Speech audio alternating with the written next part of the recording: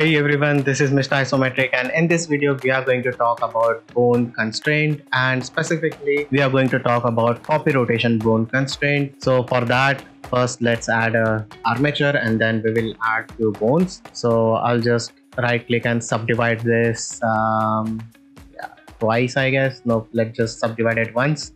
I'll also duplicate this once over here. For adding constraints, it is really important to know the names and the axis, like its local axis. So I'll just enable these two options, the name and the axis, in the armature properties. Now let's go into the pose mode by hitting Control Tab.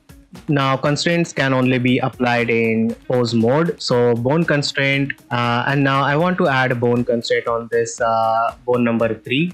So I'll go ahead and add a copy rotation. Now I want this bone to copy the rotation of bone number 2 over here. So I'll go ahead and select the armature, and now in the bone, let's select the bone number 2. We will talk about all of these things in a bit, but just to try it out, I am inside I have selected the global gizmo, and now I'll rotate this on the Y, and as you can see, it is copying the rotation globally.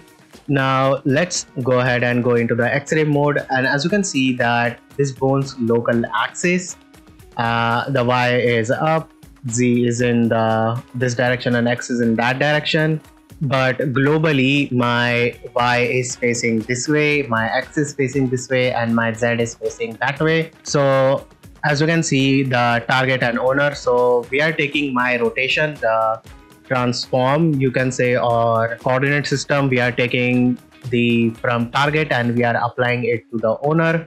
Now the target bone is definitely the bone number 2. As you can see, we have selected over here. So this is my target and this is my owner on which the constraint is sitting on. Now we are as we are taking everything from world space, so however this bone is oriented in the world coordinate or world axis, which is this one, as you can see over here, that is being applied to this one. Now if I go ahead and change my targets from world to local space, as you can see, my owner, it suddenly got rotated on the X axis in a positive 90 degree, I guess. Wait, let me check. No, it actually got rotated in the negative 90 degree. Now why did it do that? So as you can see, locally, let's just talk about the target bone for now. So locally my Y is pointing in the up direction, but globally it is pointing in this direction where we are looking at right now. So to go from local to world space, what happened is we got rotated on the X like this, so negative 90 degree. And now as you can see, my local Z is facing on the global Z, my local Y is on the global Y, which is also known as world Y. So local X is now pointing the world X, and so on. So that is what is happening over here. Now if I change my owner to local again, now you'll see that it has returned to its original state. Now my local, now let's see, locally if I move on the Y, so on the Y, so rotate on the Y, you'll see my Y axis is being affected. If I rotate on the Z, my Z is being affected, and if I rotate on the X, my X is being affected. Now you might be you will definitely have to like think about it, like, wait, what's the difference between the world and local now? Suppose now this bone has some different rotation, so I'll just give it a different role. So go into the edit mode, and then inside the role, I'll rotate this something like this. So I'll rotate it by 90 degree. And that will actually change its local axis if you haven't noticed, as you can see. So now what we will do, we will go back into the pose mode, and now I'll keep my constraint on like that. Okay. So if I now rotate this on X, it will rotate on its local X axis. So because both of them are set to local space, so if I rotate this on its local X, as you can see, it is rotating on its X axis. If I rotate it on the Y, it is going to perform the same action. Okay. Because they both are pointing the same direction. And if I rotate this on the Z axis, you'll see that it is now rotating in a global X axis, like board number 3 is actually rotating on a global X axis. Now again, if I go back and then I change both of them to the world space again, you'll see that now X is behaving as X, Y is behaving as Y, and Z is rotating in the Z. So it doesn't matter what where the local axes are pointing, it will always use the world space. Now there is another really handy space that you can use, which is local with parent.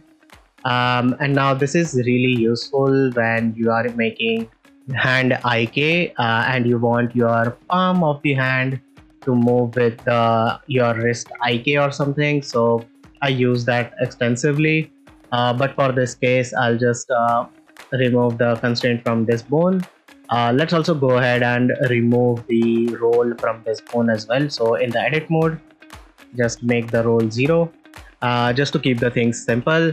Now local with parent, how does it work? I might not have to make some changes. Let's just go into the pose mode. Let us again add in a copy rotation constraint. I'll select the armature, I'll select the bone number 2 again. And now, by the way, this is my bone number 2. Again, now this is working, like rotating on the X, Y, and Z, it is working. But if I rotate this bone, oh, it is definitely working again. Let me change this to local space, both of them. And now let us rotate that. Okay, so whenever you are using local space, as you can see in the world space, definitely it would work because it is constantly taking this world position and rotation.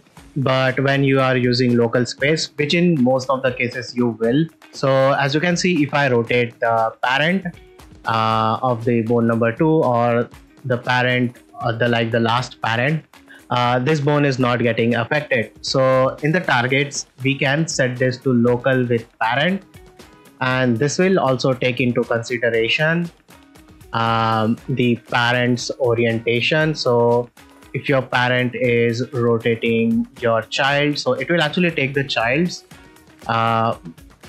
but your parent will also like add on top of it.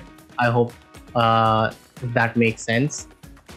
So yeah, this is how you can use the copy rotation bone constraint. So yeah, now the next thing is the axis. With the axis, you can actually set which axis do you want to copy, or if you want to invert those axes. So as you can see, if I rotate on the X, it is moving, but I don't want it to rotate on Y and Z. So even if I rotate it on every axis, it is only going to rotate on its X. And now I can reverse or I can invert any of those axes if I want. So if I now rotate it on the positive X direction, it will move in the negative. So it is basically would mirror whatever the thing you are doing, whatever rotation you are giving it to it. And now the next thing is the mix type. You can experiment with this mix types, whatever suits your need. If you want to add, totally replace the animation, or you can say the rotation data, or before and after original. We have talked about this. And now the influence is really handy when you have multiple constraints and you have stacked them, and then you want rotation to be applied only certain period of time. So then if the influence is set to 0, the constraint is like hidden or it won't work. So you can easily animate this value by clicking on the dot over here, and at a certain keyframes. You can enable this and disable this on your will. So whatever your needs, this is how the copy rotation bone constraint work. Also, in the future video, we are going to talk about the next constraint, which is copy scale. I've already talked about the copy location, and we are going to continue this small parts of series. So yeah, this all thing will be under a playlist in my YouTube channel of basic rigging. So if this video helped you in any way, please like this video and support me by subscribing. So yeah, thank you all so much for watching. Hope you all learned something from these videos. I'll see you in the next video. Bye bye.